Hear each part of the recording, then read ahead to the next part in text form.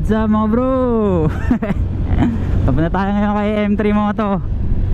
Okay na, dinaan ako si Ervin. Si ako Moto naman sa kanila. Pakita ko sana yung shop niya. Kaso andito pala siya. Dito siya ngayon sa may Porak. Dito sa may Jollibee. Mamimit ko siya ngayon. Tapos diretso kami kila M3 Moto, kila Mike. Napapansin nyo kasi yung panel natin ito, yan, titigan nyo, naka-inverted na yan eh. In-invert ko kasi yan. Kaso yung backlight hindi ko napalitan. Medyo marami kasing i-desolder. Yung isang buong malaki. Sa stock ginawa ko na eh. In-invert ko yung panel ng stock. Tapos nalta ko ng backlight. Ito hindi ko pa nagagawa. Invert lang yung nagawa ko dito. Kaya dadaling ko kay Mike ngayon, kay M3 Moto. Sa kanya papapalitan ng backlight na white. Sa akin naman na yung mga pyesa. So na-order ko lang din galing sa Shopee, Indonesia din. Papakita ko sa inyo muna yung process kung paano ko in-invert to. Yan yung digital panel natin. Panoorin nyo muna. Tapos diretso tayo kay Mike. Meet natin si Ervin dito kay Jollibee. Let's go! Right, bago tayo punta kay M3 Moto, pakita ko muna sa inyo kung paano ko ginawa or gagawin pa lang ito. I-invert ko muna tong panel nito para papalagay na lang tayo kay M3 Moto ng LED backlight na white. Ito yung nabili ko na polarizing film. Ayan, ito galing din tong Indonesia na order ko. Ito yung adhesive side nya, yung walang L. Pwede mo naman niya kapain eh kung alin yung adhesive side. Yan, ito hindi adhesive side. Kung sabihin yung kabila. Yan, ito adhesive side. May kapit siya. Kasi ito hindi ko na ilalagay ito. Mukha ng color game eh. Maraming mga sa Indonesia nilalagyan ito eh. Hindi ko lang trip yung kulay. Yan, pwede mo ilagay sa likod eh ng panel. Sa ilalim para may kulay siya. Pero hindi ko na ilalagay ito. Yung ito eh. Ito yung stock. Ginawa ko kanina. Pakita ko sa inyo. Yan. Inverted. Tinesting ko muna dito syempre. Yan, okay naman. Medyo bluish. Pagka-invert nya. Pinalitan ko rin ito ng backlight. Yan, dalawa. Kulay orange kasi ito. Yung backlight nito yung dalawa. Or amber. Pinalitan ko yan ng white. Kulay white na to eh. Medyo maselan nga lang yung paghihinang nito. Kaya ingat kayo. Kailangan hindi masyadong malakas yung panghinang, yung mainit. Ito. Bigay ko na lang yung link kung saan ko nakita kung paano yan ginawa. Indonesia din na vlogger. Madali lang naman. Basta pag marunong ka lang sa electronics, kaya kaya mong gawin. Maselan lang talaga to. Pundihan ako nito eh. Yung isa dyan napundi eh. Testing naman natin to. Pakita ko sa inyo yung kulay nya. Ito pala yung wiring diagram nito. Kung saan may lalagay yung power source. Flash ko na lang sa screen. Ito, improvise ko lang to eh. Galing sa PC to. Connector. Ayan, socket. Tapos papunta sa 9 volts na battery. Ayan yung stock natin. Hindi pa siya inverted. I-invert natin yan. Pakita ko sa inyo kung paano. Tapos pupunta tayo kay M3 Moto. Papalitan natin ng backlight. Kailangan kasi i-desolder to eh. Wala ko pang desolder. Nadaling ko na sa kanya. At tanggalin mo na itong mga tornilyo. 1, 2, 3, 4, 5. Yan, 5 screws. Tapos tanggalin natin to. Kasi ito hilahin lang natin pataas. Yan. Ito yung invert natin. Tanggalin natin yung film nito. Hindi kasi inverted yan eh. Ito yung sinasabi ko sa inyo. Kailangan pang i-desolder to. Kung magpapalit tayo ng backlight. Wala ko pang desolder eh. Nasa loob kasi nito yung LED. Nandito. Hindi mo ma-access. Hindi mo ma-desolder yan. Kailangan alisin mo to. Ayan, kaya dadali natin kay M3 Moto. So mag-invert na lang muna tayo ngayon. Ito, invert natin. Gamit tayo ng cutter para matanggal natin yung film. Sungkitin nyo lang dito. Sungkit ko na yan kanina eh. Yan.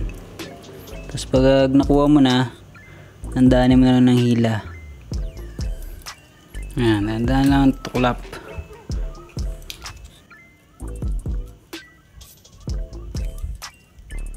Inisin lang natin yung sticker residue ng rubbing alcohol. Pwede rin yung wipe out. Tapos kahit anong pantanggal ng sticker residue, pwede yan. Pero alcohol, yun ang ginamit ko kanina yung sa stock. Yan, tanggal na natin yung film nya. Malinisan ko muna to ng alcohol. Tapos gamit tayo microfiber cloth. Yan, matanggal natin yung sticker residue. Yan, ang dami rubbing alcohol. Ayan, medyo lumilinis na yung gitna Tsagayin ko na ito ng rubbing alcohol. Balikan ko na lang kayo pag nalinis ko na lahat. Alright, nalinis ko na. 30 minutes ko nilinis. Yan, na ng sticker residue. Sobrang kapit ano mga natira natry na natin tong polarizing film. Ito yung adhesive side. Diyan ang dikit nya pag ganyan. Pag ganyan dapat ang pwesto. Hanapan natin ng magandang kulay. Yan yung normal. Tapos pipitin mo lang yan. Yan, nagne-negative na siya. Pag ganyan, black. Full black.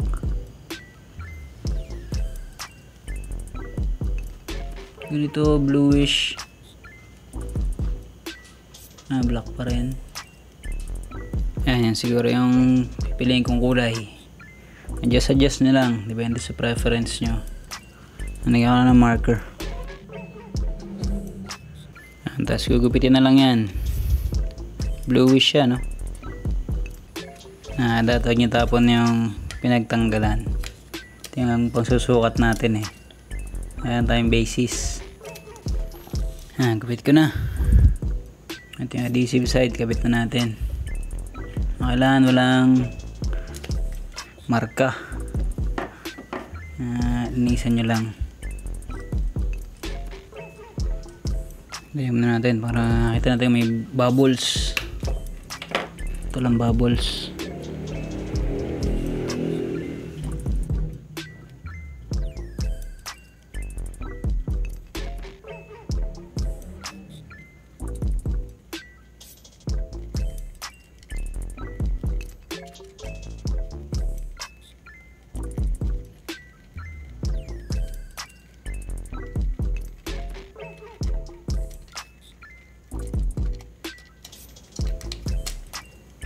Yan.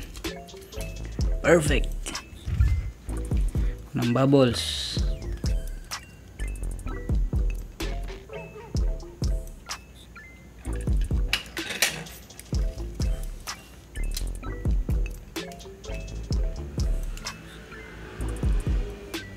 Inverted na. Ganda tingnan medyo bluish siya. Maganda pag napalitan natin to ng backlight na white. Stay tingkad yung pagka blue niyan. Kabit na lang natin to. Tingnan natin sa dati. Tapos diretso na tayo kala mic.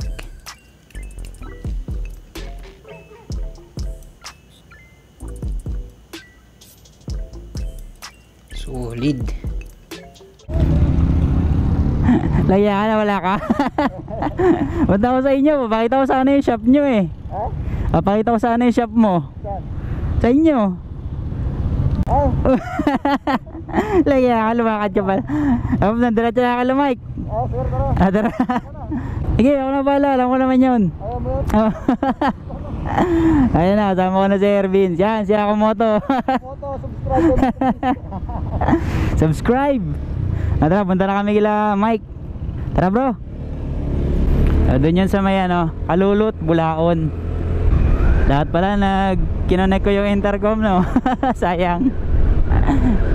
Gamit ko kasi ngayon tong tong binigay sa akin ni Mike na intercom na dual mic. Dalawa siya na mic. Ayan, ganyan yung itsura nya. Yan yung mic na kasama. Maliit lang siya na mic. O pwede ka rin gumamit dyan ng ano, ng ibang lapel mic, depende sa'yo. Pero ako yan ang ginamit ko eh. Yan naka-install ngayon dito sa helmet ko. Tapos yung isang mic na maliit, nakita nyo yung isa? Yan, maliit na yan. Yan yung papunta sa speaker ng intercom, para mare-record siya kapag ano, nagre-record ka sa GoPro. Yung audio, mare-record yung boses sa intercom. Halimbawa meron naka-pair sa'yo, sample kami ni OBR, yan, para nare-record siya. Ang kagandahan niya kasi, ang liit lang niya. O, hindi yan sagabal sa ano, masama madali pwesto. Tapos yung mic ko nga, nilagyan ko siya ng ano, dead cat. Yan, tapos nakapwesto dyan, para mas sala yung ano, wind noise, hindi gaano mahangin. Tapos yung dual mic ko pala na yan, nakakabit yan sa ano naman, combo cable naman. Yan, si M3 Moto din may gawa niyan. Malupit mag DIY yun eh. Ano naman yan, charging tsaka ano, mic port. Charging port, mic port. Yan. Ayan, ganyan yung setup nun sa akin. Ayan yung combo cable. Tapos yan, yung charging port, papunta yan sa ano ko, sa power bank ko. Yan, sinetapan ko yung helmet ko na nakakonect yung power bank eh, nasa likod. Yan, nilagyan ko lang yan ng epoxy mold, tapos velcro. Ayan, yung GoPro, kahit walang battery yan, gagana yan.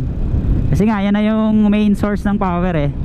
Nakagandaan sa combo cable, pag rekta na yung sa power bank, kahit hindi ka na mag battery, ang maganda, hindi mag-iinit yung ano mo, GoPro mo. Alam mo naman yung GoPro pag naka-battery, mainit siya, di ba? Lalo pag mahaba yung biyahe.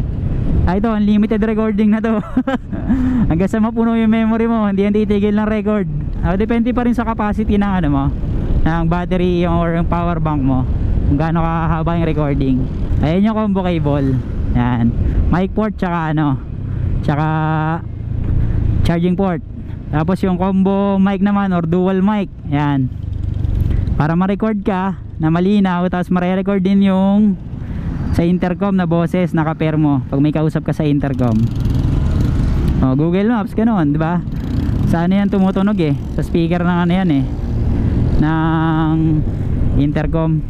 So okay to sa mga ano, naka-intercom. Tsaka yung pag naka GoPro kayo, ayan, yan yung combo cable nga, solid din.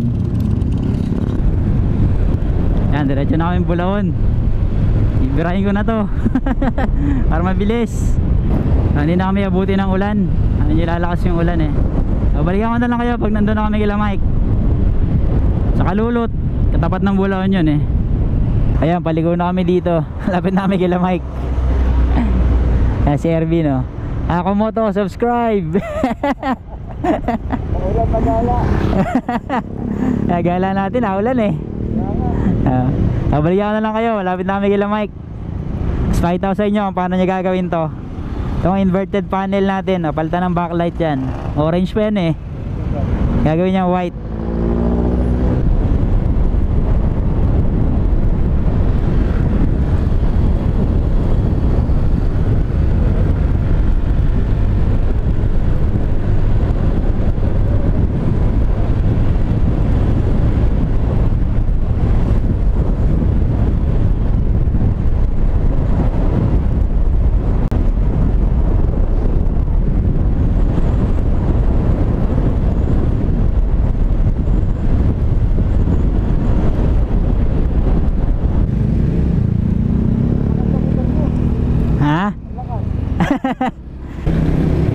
Ito na yung Kalulot, malapit na kami kila Mike.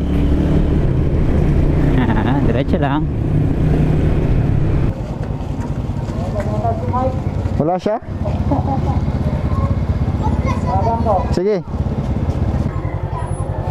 M3 Moto. Ayaw pawat ni yan eh. Balikan ko na yung motor ko. So dito na tayo kay M3 Moto.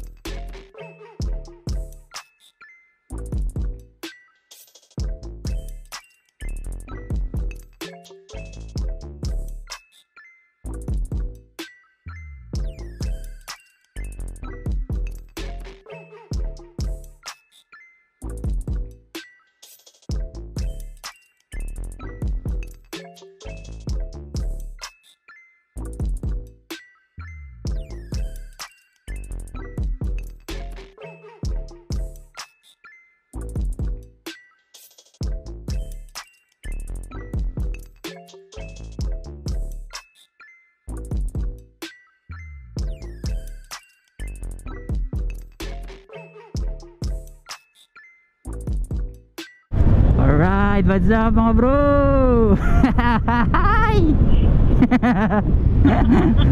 Tama kasi OBR ngayon. Kaya ngayon ko lang bibigyan ng review to. Itong inverted panel natin. Tapos pinapalitan nga natin ng backlight.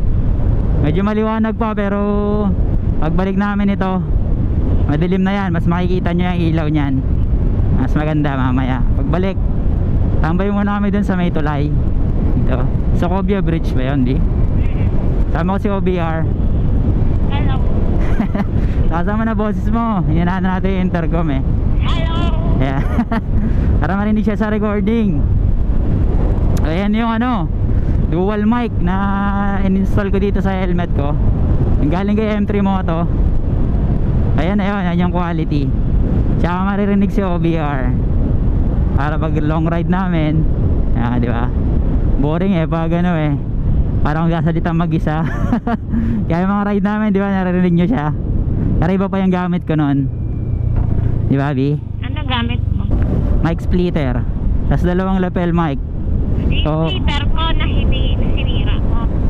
Yung splitter ng Lakey. Ikaw, mablog ako. Sabat ka na, sabat ay. Ay, yung splitter nga na yun, yung dalawang lapel mic. So ito, masuko ito, seamless lang yung pagse-setup. Nakita nyo naman, di ba? Ang nipis ng mic na maliit kaya ang sarap gamitin. Hindi na siya mahirap ilagay, pwesto.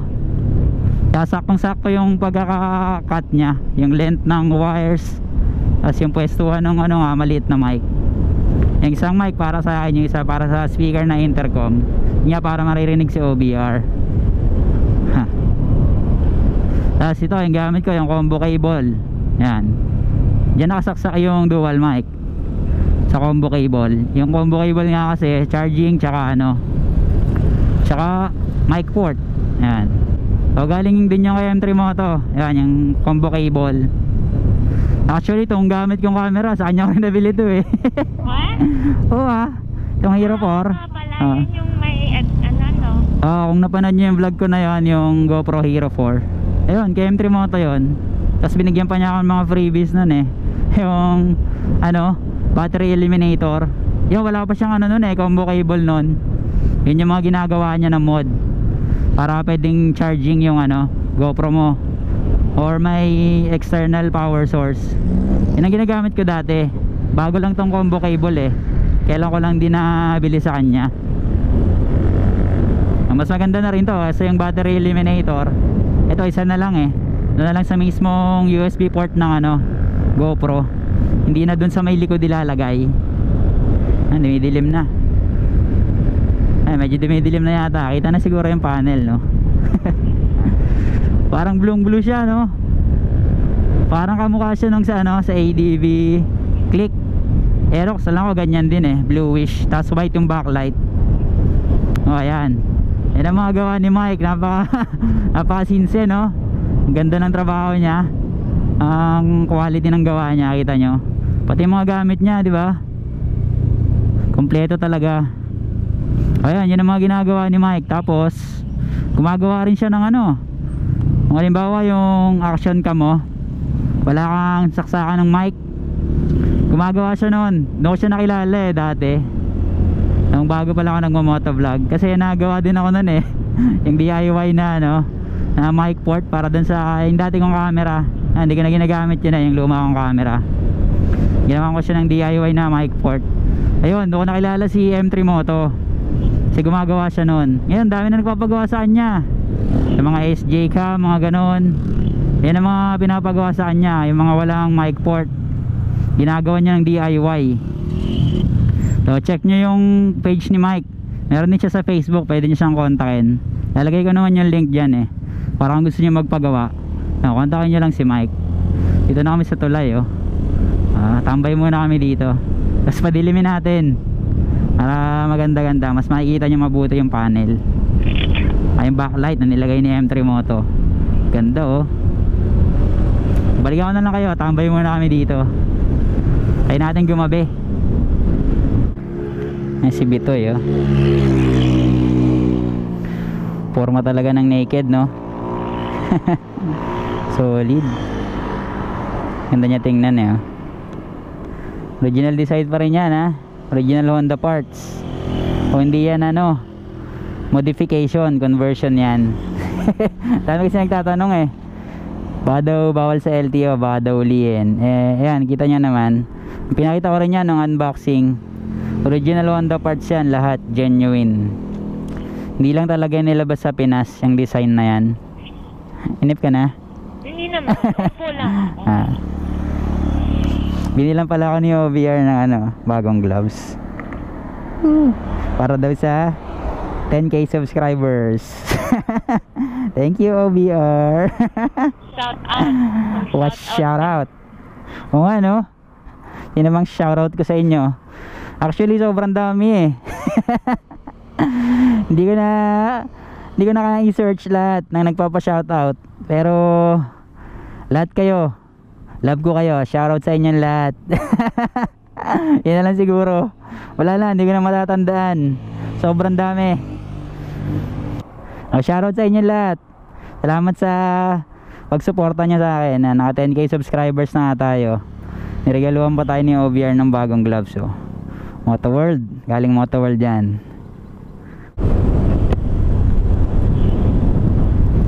Balik na kami, medyo madilim na rin naman eh.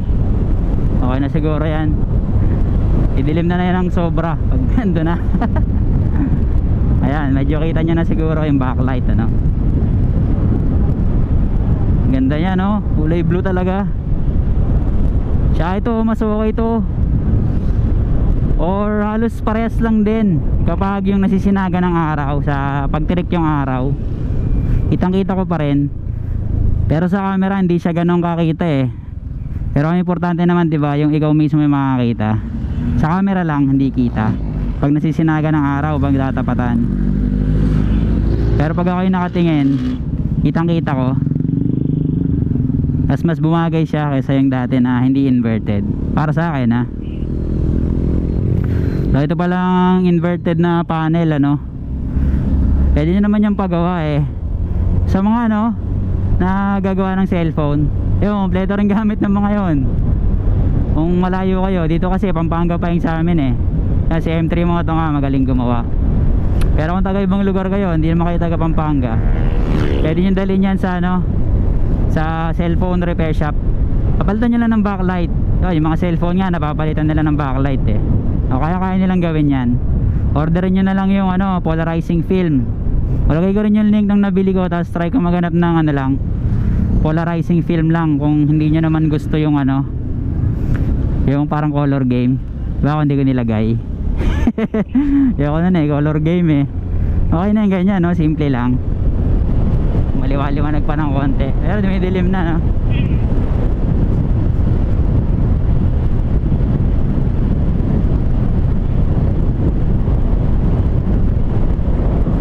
Sarap.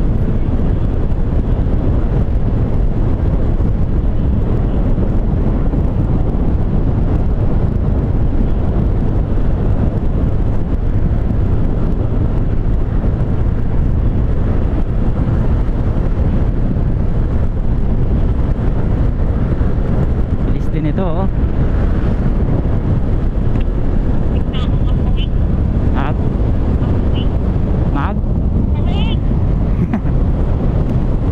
Let's go brother. Antulin. Let's go. Lakas talaga ni Bitoy. Power of speed tuner. Tama na, naglaro lang tayo kanina. Maluwag dun eh, ganda mag top speed. Exit na kami dito, loop lang kami sa Clark. Solid. Yan, mas kita na yung panel, dilim na eh oh. Ganda, kulay blue. ADV vibes no, ADV click vibes. Ganda niya talaga. Buti na lang talaga hindi ko nilagay yung color game. Ay nako. O yung sa stock pala no, pwede nyo rin gawin yan. Lagay ko pala yung link nung sa stock naman. Hindi ko na napakita kasi tinrial ko muna dun eh, tinesting ko muna yung pag-i-invert Tsaka nga yung pagpapalit ng backlight. Yung sa stock napalitan ko ng backlight eh. Kanya lang ito nga sa ano, sa digital panel medyo komplikado. So wala pa akong gamit. Kaya dinala ko kay Mike, kay M3 Moto. Kita nyo naman yung gawa ni Mike. Quality. Talagang napakasinsin ang gawa. Yan mga tropa ko, mga malulupit. Ay, yung throttle pala natin tsaka reverse cable dumating na. Yung pang Beach Street. Kasi hindi ko pa nakakabit eh. Inuna ko muna tong ano, backlight tsaka yung inverted. So next vlog na lang natin yon. Tapos papakita ko nga yung pinagawa ko na ano dito, yung sa brake lever natin, yung pinamachine shop ko. Yan. Tapos pakita ko rin yung visor kung paano ako inabit. Tapos yung nasa harap pakita ko na rin. Para ano na rin yun eh, maintenance video na rin pag magpapalit ka ng ano, para alam nyo rin kung paano magpalit na ang throttle at reverse cable. Ay, yung reverse cable pala hindi yan ano, pangatras. Ay, tatanong kasi sabi, meron ba reverse yan? Meron ba umatras yan? Wala yung ganun. Ano lang kasi yun, parang ano lang siya, yung para pag nagloko yung throttle cable mo, hindi may stuck, mahihila siya pabalik ng reverse eh. Ayun lang ang purpose nun. Ang tawag sa kanya talaga reverse cable or return cable. Ayan ang tawag. Next vlog yun. Yan ang next vlog natin. Parang na rin kasi yan yung update. Supposedly nga dapat yun muna, pero inuna ko na to kasi dumating na yung ano eh, pyesa eh. Yan yung binili ko nga, yung pang invert tsaka backlight. So yun na yung update video yung after na installation ito. Ayan, makita nyo rin ang ginagamit ko sa night ride. Ganda pa rin niya. Tsaka yung ano nga, yung binacklight natin na white, ang ganda. Solid, kulay blue. Galing no? Inverted, nagiging blue siya. Bago-bago yung yung pwesto eh. O, tapusin ko na siguro yung vlog dito. Pabalik na rin kami eh. Take out na kami ng food. Pinakita ko lang sa inyo na ano, gabi, para mas makita nyo yung ginawa namin ni Mike. Yan, ako yung nag-flip o nag-invert, tapos sa kanya ko pinapalitan ng backlight. O, kontakin nyo sa Mike kung ano ay kailangan ko ipagawa o may gusto kayo. Yung nga, yung combo cable, yung dual mic. O, meron din yan sa ibang action cam, hindi lang pang GoPro. Marami siyang ginagawan. Sa mga action cam, ano niya yan, forte niya yan. So message nyo lang si M3 Moto, si Mike. Lagay ko yung link ng channel niya. At tapusin ko na rito yung vlog. Alright mga bro, ride safe! Let's go!